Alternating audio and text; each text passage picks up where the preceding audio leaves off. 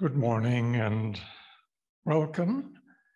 My name is Andy Hillman, and it's my privilege this morning to extend a very warm welcome to each one of you, including those who are watching with us on Zoom as we come together this morning to worship God.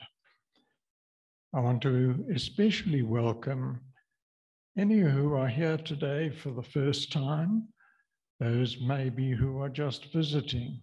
Special welcome to you and a reminder that join us afterwards for tea and coffee. If you have a cell phone with you, can I ask that you just check it and make sure that it's either off or on silent? We're going to be celebrating the Lord's Supper during the service this morning. So I'm just going to remind those who are online to make their preparations in order to be able to join us shortly. I must say we're delighted to have Richard Sturdee back with us, having recovered from COVID. Richard, we thank the Lord for your recovery, and we look forward to you sharing your message from God's word with us this morning. Today is a special day in the church calendar. It's Pentecost Sunday, or Whit Sunday as it used to be known, when traditionally women and children used to come to worship all dressed in white. The Jewish feast of Pentecost was held 50 days after the Passover, and it was on that Pentecost Sunday, some 10 days after Jesus' ascension, that God poured out the promised Holy Spirit on that group of early believers in Jerusalem, and the church was born. At the Last Supper, Jesus, who had spoken to his disciples, promising the Holy Spirit, said, "If you love me, keep my commands, and I will ask the Father, and he will give you another advocate to help you and to be with you forever, the Spirit of truth. The world cannot accept him because it neither sees him nor knows him. But you know him, and he lives with you and will be in you." Let's pray together as we come to worship. Our loving Heavenly Father, we want to thank you for this opportunity to gather together on your day to worship you. That is what we want to do. Won't you take away all the distracting thoughts from our minds of the week behind us and all the concerns and cares of the world around us, and enable us to worship you as we ought. As you filled that room in Jerusalem with the Holy Spirit, won't you fill this place now with your Holy Spirit, that we might leave this morning changed, challenged, and encouraged to follow you more closely and to serve you. We ask in Jesus' name. Amen. One of my favorite hymns originated from Ireland in the 8th century. Be thou my vision. Let's stand and sing this beautiful hymn and make the words our prayer today.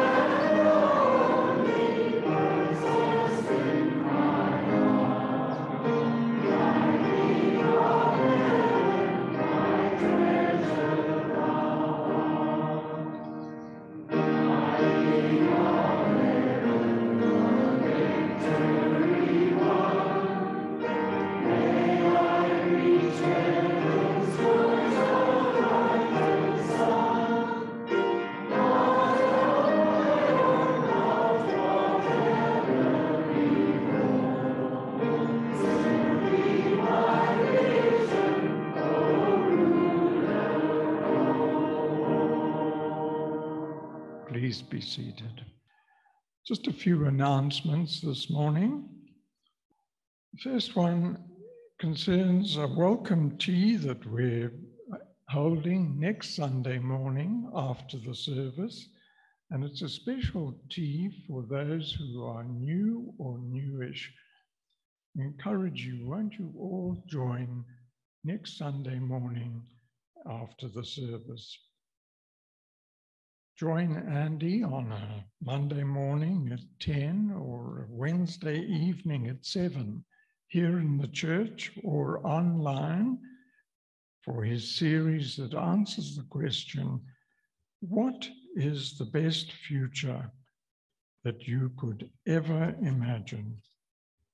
Richard leads the Bible study at the Schoenfeld's home in Amber Valley on a Wednesday evening at 7, which is also on Zoom. I invite you to join us in Amber Valley, but 2:30 on a Wednesday afternoon in a new series in John's Gospel entitled Light of the World. Do please keep our June missionaries, Greg and Yvonne Cameron, in your prayers. They are serving the Lord in Paraguay. I'm very humbled to have been asked to lead in the celebration of communion with you all, and do hope that nobody will be offended because it is not Andy or Richard. Andy's preaching away today in Hillcrest, and Richard is bringing us God's word a little later on. In this church, of course, for benefit of newcomers, we use juice in place of wine for what we hope will be quite obvious reasons. And another little prompt for you folks out there on the internet to have something ready later on. I welcome everybody, regulars and visitors alike, both here and on Zoom, to celebrate communion with us this morning. Neither God nor we care what denomination you're from.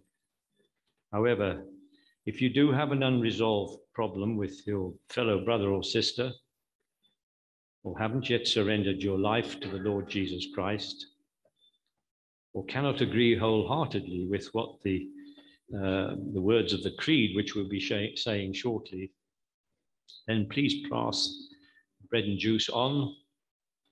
No one will think the worse of you. And should such be the case, and you would like to talk to Richard or myself about such issues after the service, we'd be very happy to chat to you over tea or coffee. The scriptures warn us that to participate in the Lord's Supper with a wrong heart brings God's judgment on us. And please remember that there's nothing magical about the elements of communion. They remain bread and juice. What is most important that we remember what those elements represent, which is the body and blood of Christ. The commemoration of the Last Supper was indeed an injunction from Christ himself. It is to be celebrated regularly, but not slavishly, lest we become dulled by doing it too frequently. Let us still our minds and bow our heads whilst I pray. This is a prayer which may be familiar in some respects, and I've altered it slightly. Almighty God, you know us better than we know ourselves. Our hearts are open books. You know the desires of all our hearts, and under your gaze we have no secrets. Cleanse our thoughts and purify our hearts by the inspiration of your Holy Spirit, that wonderful gift from you, the sending of which to the faithful we especially remember this Sunday of Pentecost. We ask this, Lord, so that we might love you more purely and more deeply, to the honor and glory of your holy name. In the name of the Lamb, our Savior, Jesus Christ, we pray. Let us all stand and say together the Apostles' Creed. I believe in one God, maker of heaven and earth. I believe in the Father Almighty and in Jesus Christ, his only Son, our Lord, who was conceived by the Holy Spirit, born of the Virgin Mary, suffered under Pontius Pilate, was crucified, he died and was buried. On the third day he rose again from the dead. He ascended into heaven and is seated at the right hand of God, the Father Almighty. From there he shall come to judge the living and the dead. I believe in the Holy Spirit, Christ's holy universal church, the fellowship of Christians, the forgiveness of sins, the resurrection of the body, and the life everlasting. Amen. Please be seated.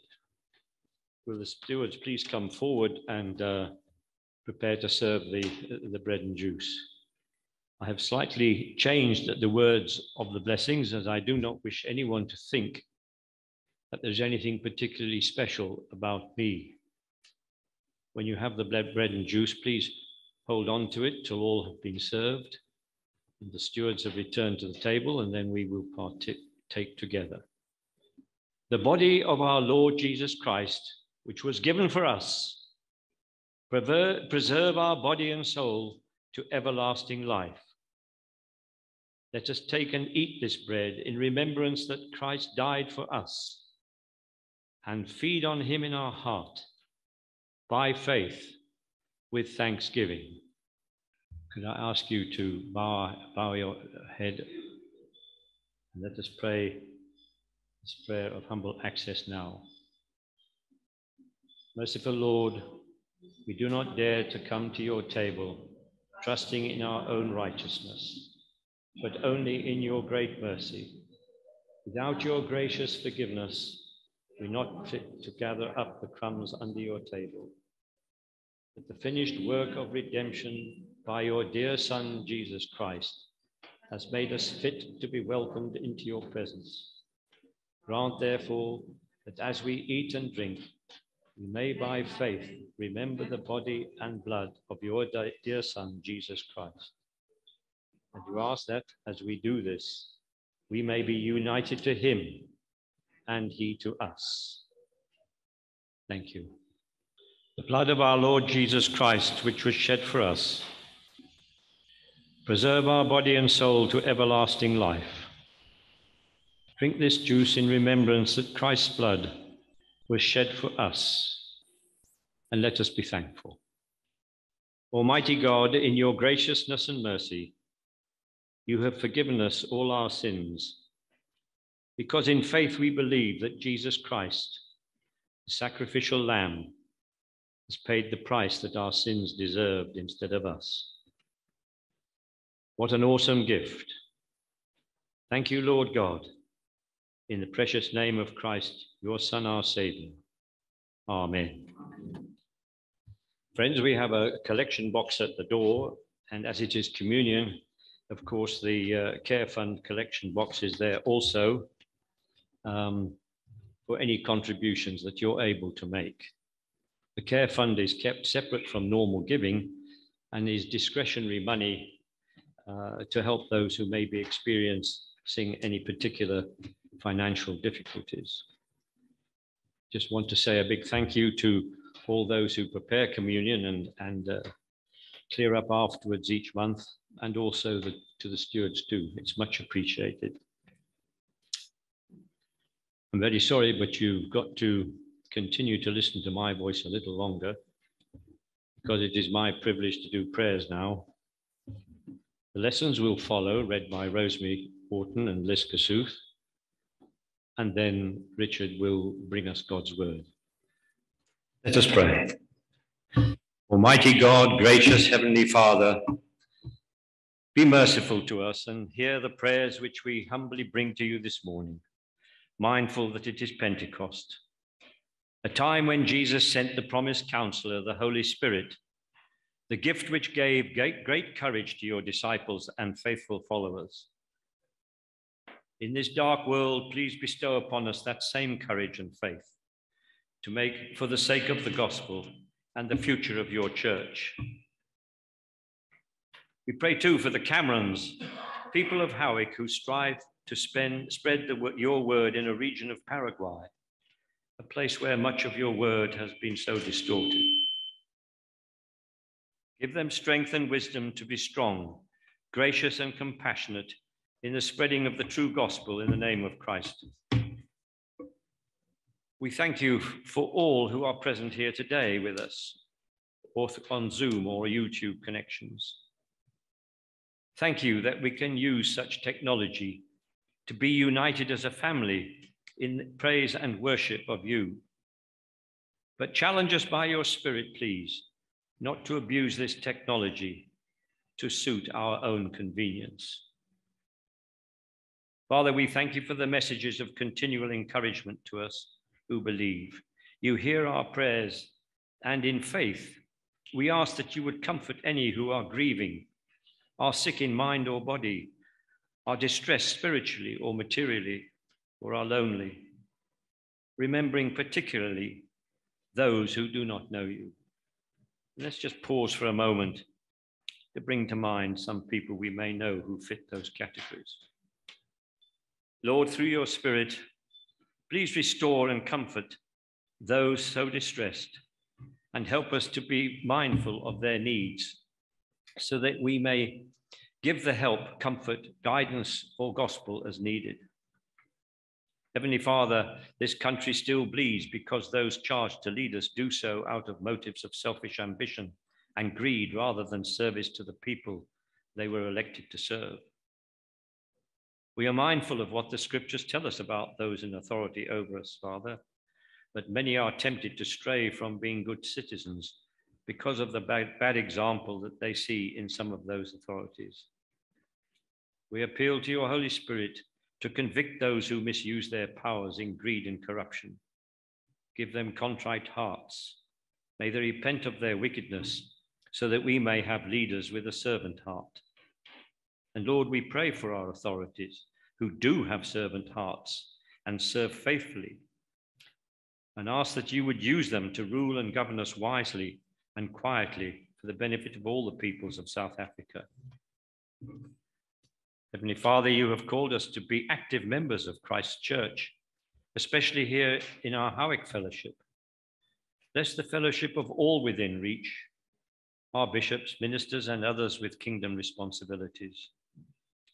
Give us all guidance and wisdom to grow your church by graciously telling others about Christ and the wonderful salvation he has won for us through Calvary's cross. Grant to all Christian fellowships around the world, wherever your true gospel is faithfully preached, sure faith in your holy word and lives obedient to it. Omnipotent God, we pray for our church fellowship here in Howick. Continue to give wisdom, strength, and grace to our leaders, Andy and Richard, the church council, and all others with ministries in this church. Holy Spirit, we ask that you would continue to bring people forward to make themselves available to help in some way in the ministries of this church. We pray for all the church activities, especially the Bible fellowships groups and their leaders. We ask that through the Holy Spirit, more would be encouraged to join these groups, and help us all continually to encourage others to join us, to explore your holy word together in Christian fellowship. Lord, hear our prayers and let our cries come to you. Mercifully grant our requests as are most expedient for us, and forgive us our sins. Help us to turn from our wickedness to serve you better. And all this we ask in the name of Jesus Christ, our Savior. Amen. The first reading comes to us from Malachi chapter 1, and we're reading from verses 1 to 5. A prophecy, the word of the Lord to Israel through Malachi. I have loved you, says the Lord, but you ask, how have you loved us? Was not Esau Jacob's brother, declares the Lord? Yet I have loved Jacob, but Esau I have hated. And I have turned his hill country into a wasteland, and left his inheritance to the desert jackals. Edom may say, though we have been crushed, we will rebuild the ruins. But this is what the Lord Almighty says. They may build, but I will demolish. They will be called the wicked land, a people always under the wrath of the Lord. You will see it with your own eyes and say, great is the Lord, even beyond the borders of Israel. Thanks be to the Lord for his word. The New Testament reading this morning is from John chapter 5, verses 16 to 27. So because Jesus was doing these things on the Sabbath, the Jewish leaders began to persecute him. In his defense, Jesus said to them, my Father is always at his work to this very day, and I too am working. For this reason, they tried all the more to kill him. Not only was he breaking the Sabbath, but he was even calling God his own Father, making himself equal with God. Jesus gave them this answer, very truly, I tell you, the Son can do nothing by himself. He can do only what he sees his Father doing, because whatever the Father does, the Son also does.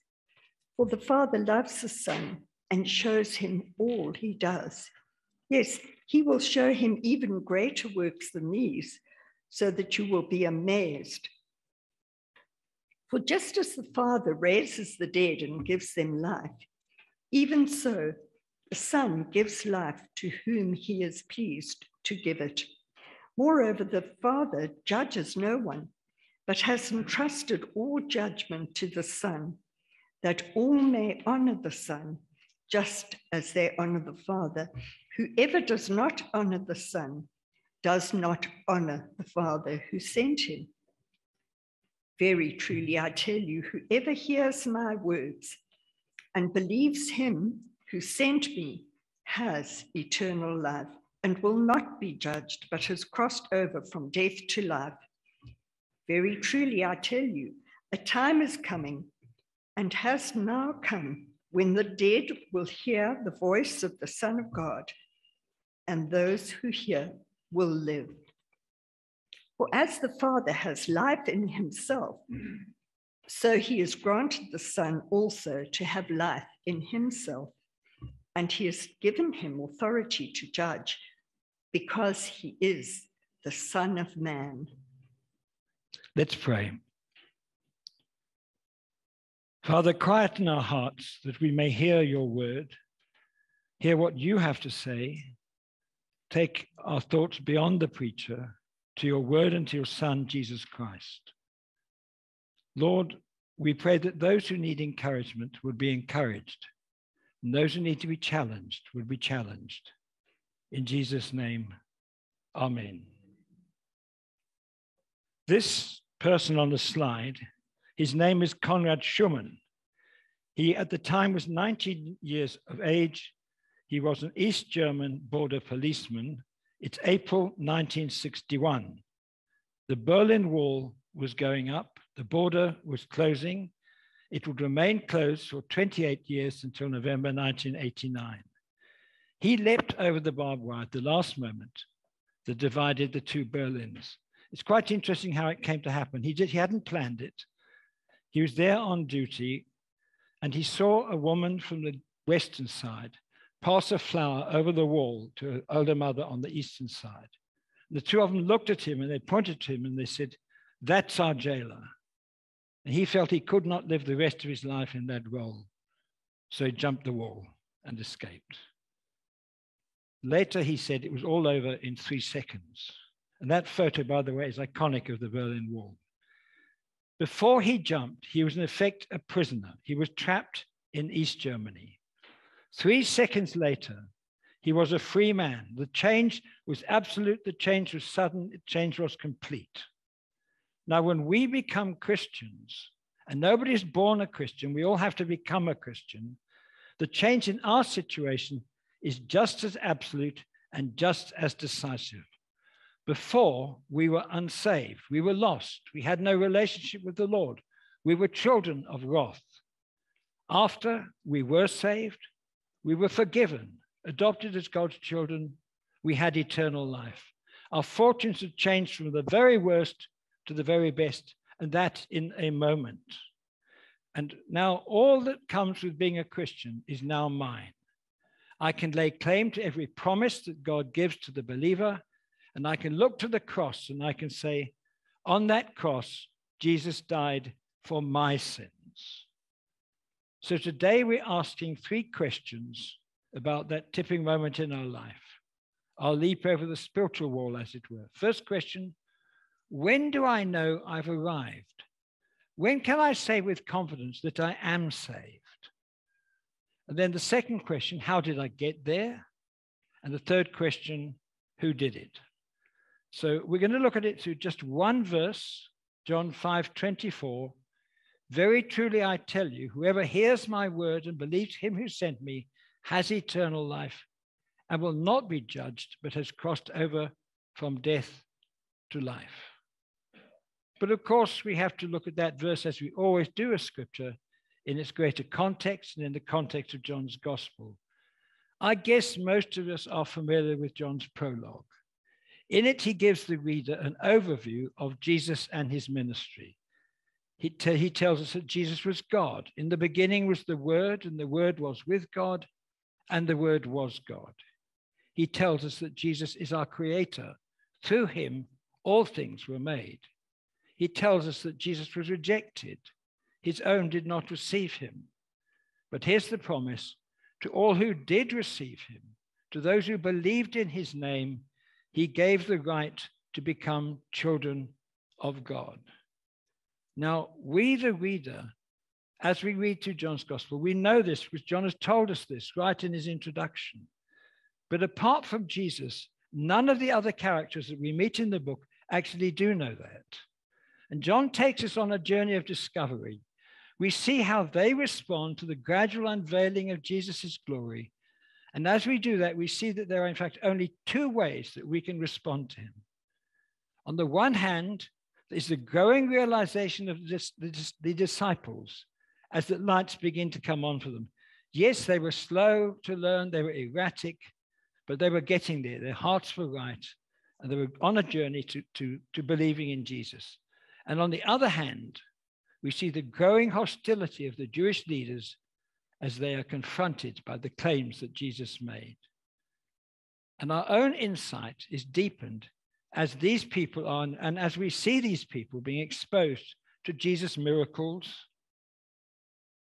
to his teaching and discipleship, to the conflict that seemed to accompany him wherever he went, and ultimately to his death and resurrection. Until at the end of the gospel, John reveals his purpose in writing it.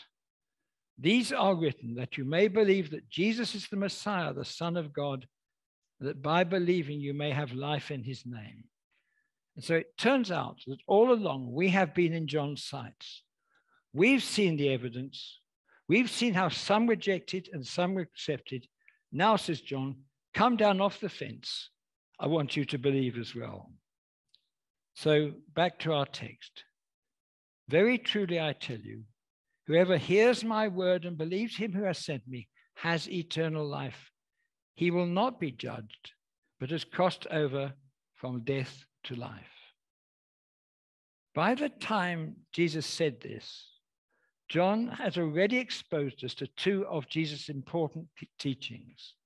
The first was our need for a radical conversion, a change of heart and mind that is driven by the Holy Spirit. And we see that in Jesus' discussion with Nicodemus. Very truly, I tell you, no one can see the kingdom of God unless they are born again. Without that Holy Spirit-driven change, a new heart, without that, we will never make sense of Christ's mission. And without it, we won't really know, we won't really want to know about Christ and his mission. So the first thing we take with us into it is our need for that Spirit-driven, life-changing rebirth. And then we move on. The second thing, we have Jesus' mission is amplified to us. John 3:16, we know it very well. For God so loved the world that he gave his one and only Son, that whoever believes in him shall not perish, but have eternal life. Now we have to understand as we look at this verse that nobody understood, except for Jesus, that he would be crucified. But what we are seeing here is that his mission to save us would be a sacrificial mission. God would give his Son sacrificially. We also see that belief in Jesus will be crucial. We are all perishing. His sacrifices will change everything. Whoever believes must be saved. So we see the need for belief and the need for a Holy Spirit-driven radical change, radical conversion. The immediate context of our verse is a confrontation between Jesus and the Pharisees, a confrontation which began when Jesus healed a paralytic on the Sabbath. Verse 18, for this reason they tried all the more to kill him. Not only was he breaking the Sabbath, but he was even calling God his own Father, making himself equal with God. Now, how did Jesus react to that? Well, did he say, oh, no, no, no, I'm so sorry I gave you that impression? Of course not. That would be blasphemy to be claimed to be God. I am so sorry that I misled you in that way. Did he answer in that way? No, he didn't do that. He said just the opposite. If I can paraphrase it, he said, you've got it right. That is what I am claiming. I am one with God. He tells of the close and intimate relationship of love and submission within the Godhead. The Father loves the Son and shows him all he does.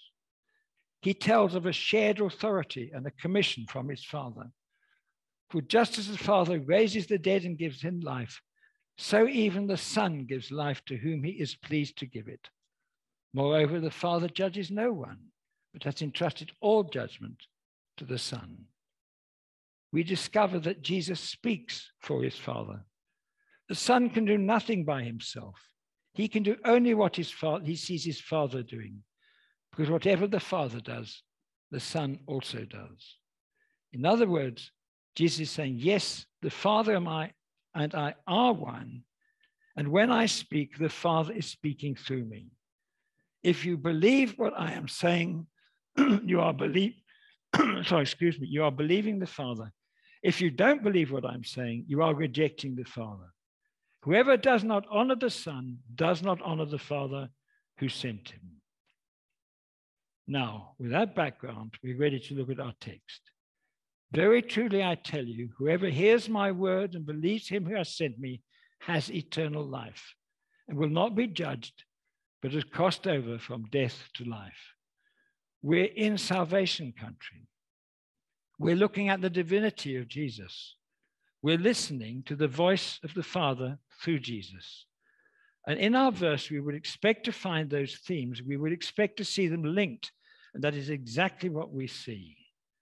So the truth that Jesus wants us to believe is simply this, that he is the Christ, the divine Son of God. That's what he's telling us. And that's what he wants us to hear. That is what the Father wants us to hear. Jesus is the Christ. He is the divine Son of God. It turns my world upside down. Our Creator God has come to us in person as a human, just as we are. And he comes on a mission to save us. Now, Jesus is not just ticking a box here. We need to understand that when he says believe, he's not ticking a box. Okay, got it. Tick it off. Pick up a T-shirt on the way out. He's not answering a question on East Coast radio. Okay, says the presenter, for your next question, it's a difficult one. It's from the Bible. Who did Jesus say he was? Oh, I have to think about that. I think he said, if I'm right, I think he said that he was God. Is that your final answer? Yes, it's your final answer. Right, you've got it. That's exactly what he did claim. You've won yourself a brand new stainless steel toaster from Game. That's not what he means by believing. If that's how we see it, then the truth of it just hasn't dawned on us. We know it, but we don't believe it. Believing is more like this. Jesus is God? wow, now I see it. Why have I been so slow all these years not to see it? It's amazing. That's believing. It's a truth that will come back again and again. We will never cease to be amazed and mystified by it. We will glory in it. We will hold it close to our heart. It's precious to us. The man, Jesus, is Emmanuel, God with us, the divine Son of God. You know, many people gave their lives rather than deny that truth. I hope that if I'm ever called to do that, I will do the same, because it's true and it's important. Yes, Jesus, the man Jesus, is Emmanuel, God with us.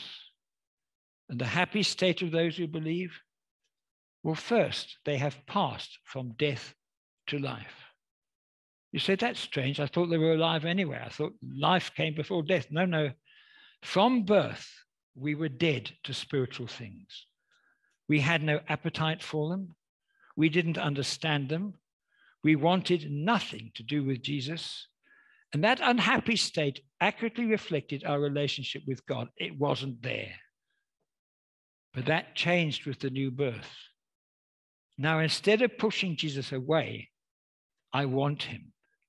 Instead of rejecting his claim to be equal with God, I embrace it. I have passed from death to life. And that has important implications. It means, first of all, I will not be judged. God has already passed his judgment on me, and he finds me not guilty, and that is a judgment that will stand for eternity. And having been judged as not guilty, I have eternal life. I will live forever. After I die, I will be resurrected into a new and a perfect body. And here's the point. I will then live forever and ever in perfect harmony with Jesus and with his Father. Jesus is the Son of God. He is God incarnate. Believing that, I'm not going to be judged. Believing that, I have eternal life. So let's answer the questions we set out at the beginning. First, how can I know that I am saved? The answer, when I believe that Jesus is God incarnate. When I believe that he is Emmanuel, God with us. And I understand that he always has been God and he always will be God, come to us in the flesh. When I believe that, I have passed from death to life. Like Konrad Schumann jumping from East Berlin to West Berlin, I have jumped in a moment from being lost to being saved. You may not have been aware of it. You may have had a Damascus Road conversion, in which case you probably were. You can probably place the moment when you were saved. You may have been awakened with a kiss, but there was and more slowly, but there was a moment, whether you were aware of it or not, when you passed from death to life, to eternal life, no judgment. And that was the moment at which you believed that Jesus was divine, the Son of God. How did I get there? Well, that's simple, isn't it? I heard and I believed. Well done, Richard. You heard, you believed. Good for you. Wait a minute. Wasn't I dead? And dead people can't bring themselves to life. You remember a few Sundays ago when Glenn Lyons' sermon preached to us? And he told us how as a paramedic, they had these paddles they put on somebody to revive them, push with electric shock. And he said, never had he ever seen the patient grab the paddles and do it to himself. Dead people cannot bring themselves to life. So I could do nothing until I was raised from death to life. My faith, my belief, that wasn't my decision, even though it looked as though it was. It was, in fact, a gift from God. You see, in my spiritual grave, as it were, I couldn't believe. In my new life, I couldn't but believe. So who did it? The answer, God did it.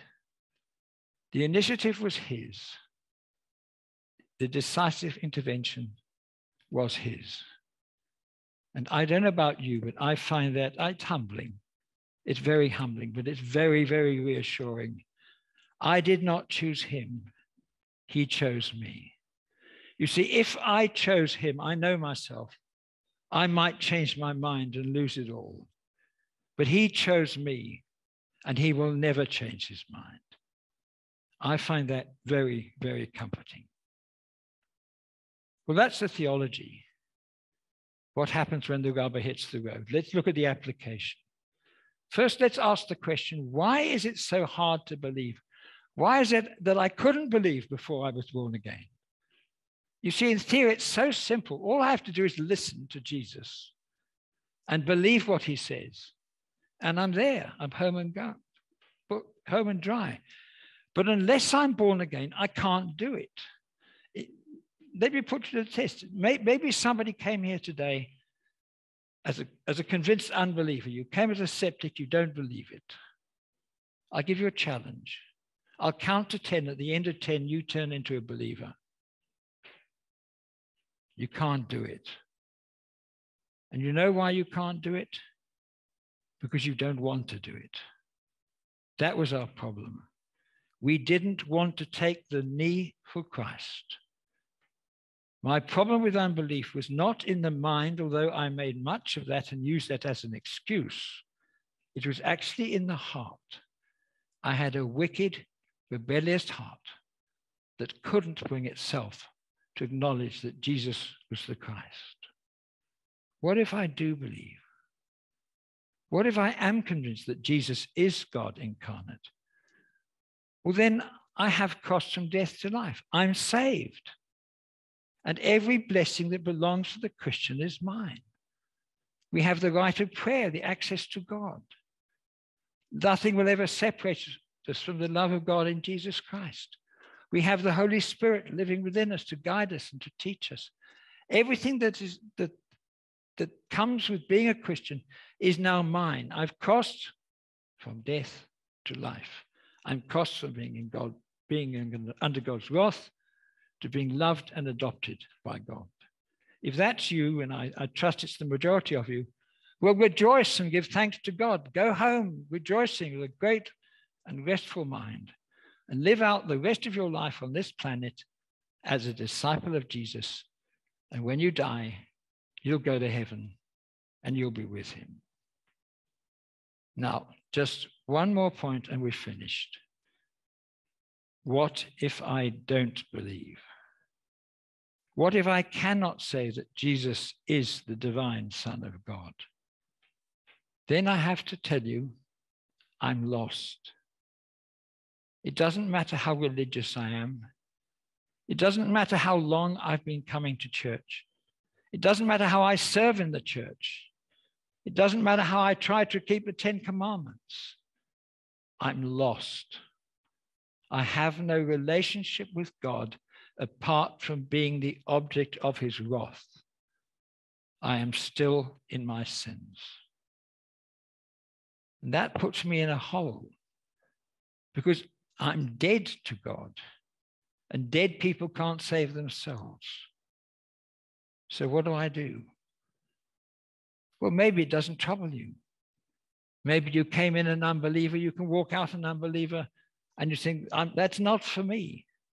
Well, you ought to, but your lack of interest just shows, it's just one more sign that you're dead. I can't help you. But what if it troubles you? What if you can see, I'm not there. I haven't believed. I'm not saved. That troubles me because I don't want to be under God's wrath. I don't want to go to hell. I want to be right with God. Well, if it does that, that's encouraging because it is a suggestion in that God has already begun to work in you, that the process of waking you up from the grave has already started. Don't relax. You're not home yet. You're not home until you believe. But the door is open. The way is there. You can't make yourself believe, but God can. And in Matthew 7, verse 7, Jesus gives an invitation. Ask and it will be given to you. Seek and you will find. Knock and the door will be open to you.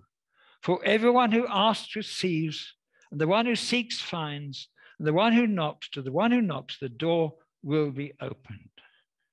And if that's where you are, you stand on the cusp of becoming a Christian, well, I suggest you talk to Andy, or talk to myself, or talk to David, or to Andy, the other Andy. Andy led the service. But better still, why don't you talk to Jesus yourself? So here, one more time, our text. Very truly I tell you, this is true. This is from I was going to say from the horse's mouth, but I won't say that. It's from the mouth of God the Father, speaking through his Son. Very truly I tell you that whoever hears my word and believes him who has sent me has eternal life and will not be judged, but has crossed over from death to life. Father, we thank you for this wonderful salvation that we have in Jesus Christ. And I ask that there will be nobody here today who would miss that. And I ask that those who are saved will go home rejoicing in the knowledge that they are right with you, thanks to the wonderful sacrifice of your divine Son, God incarnate, Jesus Christ. Amen. Jesus is the stone you builders rejected, which has become the cornerstone. Salvation is found in no one else, for there is no other name under heaven given to mankind by which we must be saved. Praise God for that. If you have the strength, can you help us to stack the chairs at the side ready for this evening? That would be a great help. And when you've done that, you can stay and have a cup of tea or a cup of coffee. Thanks for being with us. God bless. Go home in peace.